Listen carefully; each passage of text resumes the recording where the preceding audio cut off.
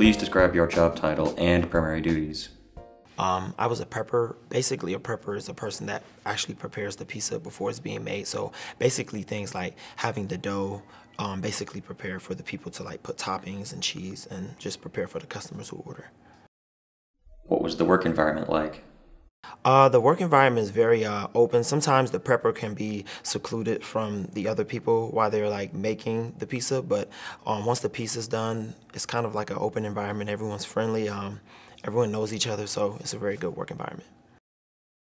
Please describe a typical day as an employee.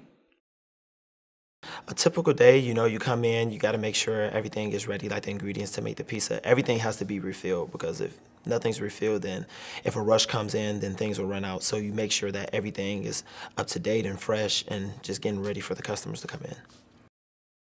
What questions did the interviewer ask during the job interview?